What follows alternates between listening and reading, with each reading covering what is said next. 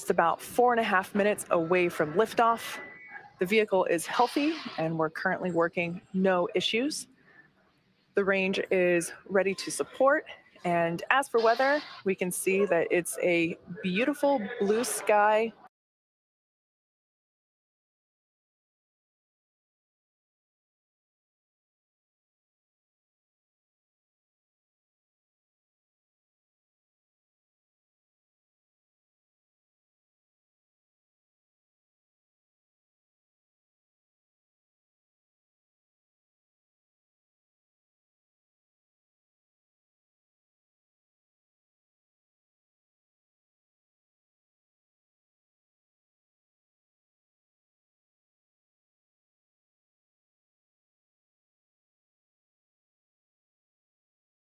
Position.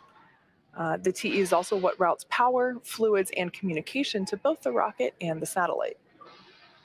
The transporter erector has the launch mount, and that's what the first stage is attached to, and the strong back that is hinged to the launch mount. And if you listen closely, you can hear the hissing and popping of pressure venting from the rocket and the plumbing in the transporter erector. As I mentioned before, LOX load is underway for both the first and second stages. RP1 loading is complete on both stages. And it looks like LOX load on the first stage just finished up. Vehicle remains in good health. The gaseous oxygen that you can start to see around the vehicle venting from the base of Falcon 9, that's from the chill-in of the Merlin turbopumps that occurred at T-minus 7 minutes. 1 minute before liftoff, you'll hear the announcement that Falcon 9 is in startup, which means that the rocket's own internal computers are now autonomously controlling the launch countdown. As I mentioned before, our satellites they're inside the fairing. They continue to be healthy. Team is tracking no issues on the rocket. And as a reminder, if we don't launch today, we do have a backup opportunity tomorrow at the same time. And we have just 2 minutes to go before launch.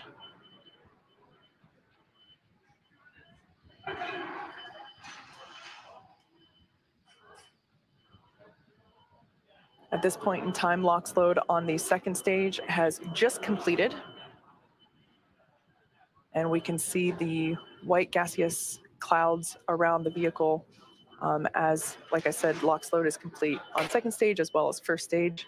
So those lines will be venting from the TE. Ground gas, close out. The next milestone we're coming up to is startup. You'll hear the call out for that at T-minus 1 minute.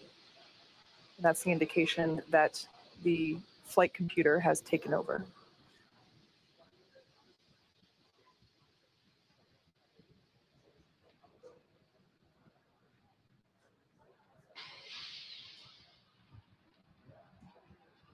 Falcon 9 is in startup.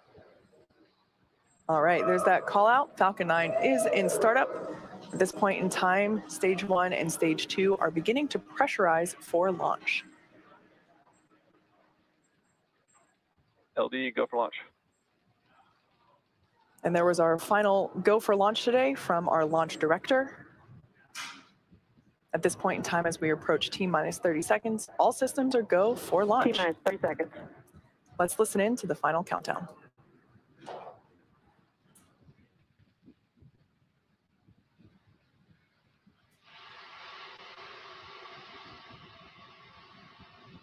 T-minus 15 seconds.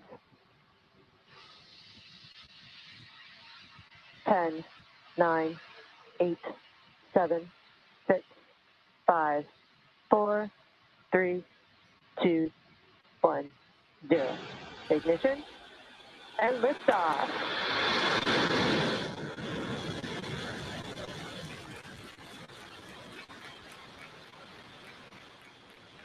Vehicles pitching downrange. Air pressures are nominal.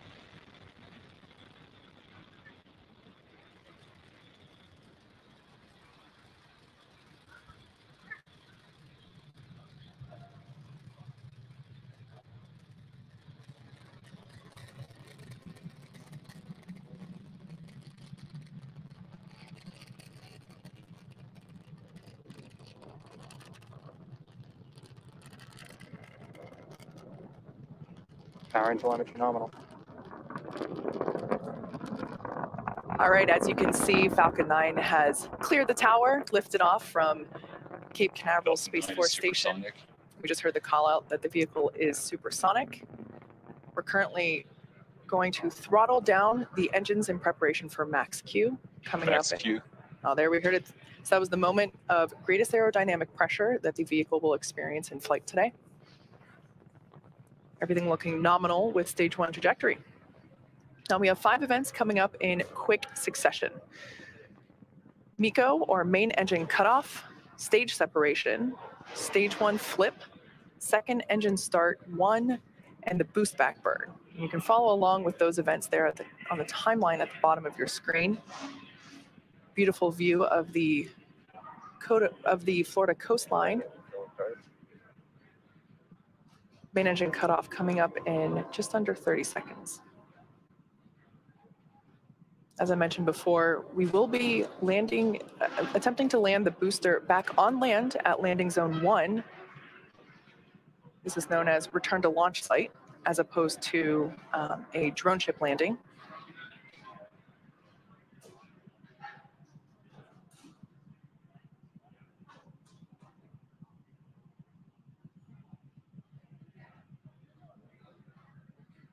MECO.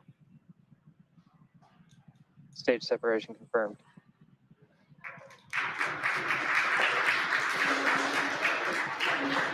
Back startup. Stage 1 boost back startup. So you can see there on the right-hand side of your screen, second stage MVAC engine has ignited. The first stage on the left-hand side is performing the boost back, which, as you saw just moments ago, the first stage flipped itself over and is now making its way back to the coast of Florida.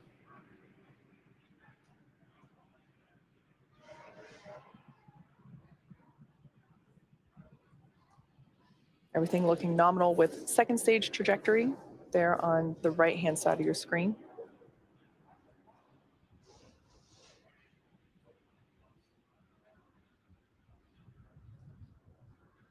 Stage 1 boost back shutdown. All right, so there we heard the call out that the boost back burn has concluded.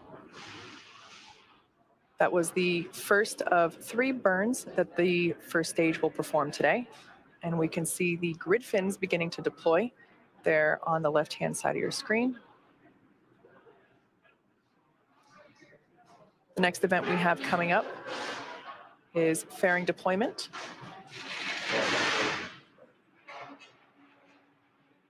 All right, there you can see the 2 fairing halves have separated, fallen away from the vehicle, exposing the 105 spacecraft to the vacuum of space.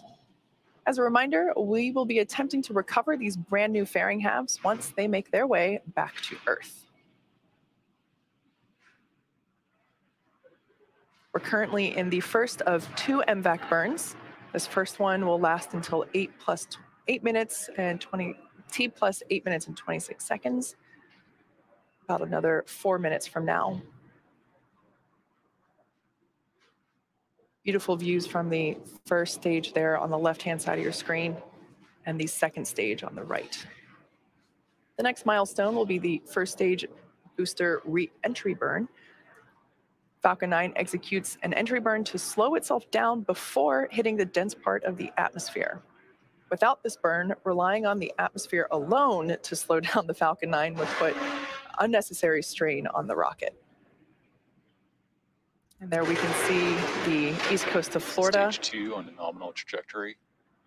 Space Coast there in the background of on the left-hand side. Once again, we are launching the Transporter 3 mission today. This is SpaceX's 3rd dedicated small-sat rideshare program mission, and it's our 2nd mission of 2022. SpaceX is targeting at least 3 dedicated rideshare flights to sun-synchronous orbit per year, and we also offer opportunities for a ride to orbit on our Starlink missions, which launch every couple of weeks. Small sats can ride to space on SpaceX's Falcon 9, Falcon Heavy, as well as Starship in the not-too-distant future.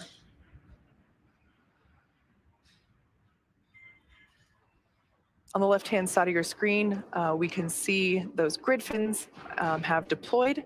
Falcon 9 has 4 hypersonic grid fins positioned at the base of the inner stage, and they orient the rocket during reentry by moving the center of pressure. We can also see some white puffs of gas coming off from Falcon 9. Those are cold nitrogen gas, which help with attitude control. After first stage landing, the second stage will cut off its MVAC engine and relight it approximately 45 minutes later for deployment of all 105 spacecraft. As for first stage, its next event is the entry burn. Stage 2 FTS has saved. Stage 1 entry burn startup. And there on your screen, we can see that that entry burn has begun. Once again, this burn is designed to slow the booster down as it returns through the dense part of the atmosphere. Stage 2 on nominal trajectory.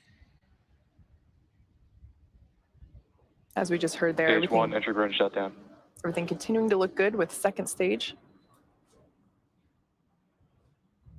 As I mentioned earlier, we'll be attempting to recover this booster for the 10th time today, and we're targeting a land landing at landing zone 1.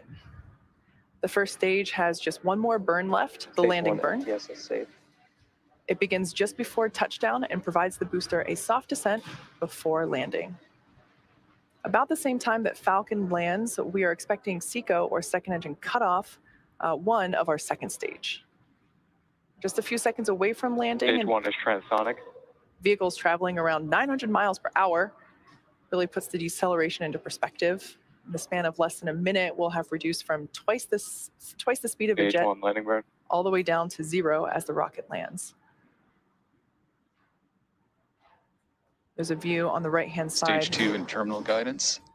of the landing back at landing zone 1.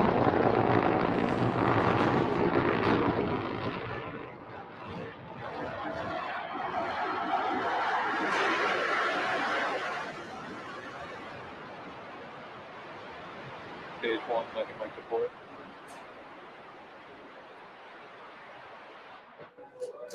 Stage 1 landing is confirmed. As you heard from the call out there and from the cheers behind me, we have successfully landed this Falcon 9 for the 10th time. It's also the 102nd recovery of an orbital class rocket. Nominal parking orbit. All right, so we just heard there, second stage had a good orbit. So we shut down the MVAC engine on the second stage. And as we just heard, we had good orbit. So we're now going to coast for the next 45 minutes or so while we wait for second engine start 2, or SES 2. We'll see you back here at around T plus 55 minutes.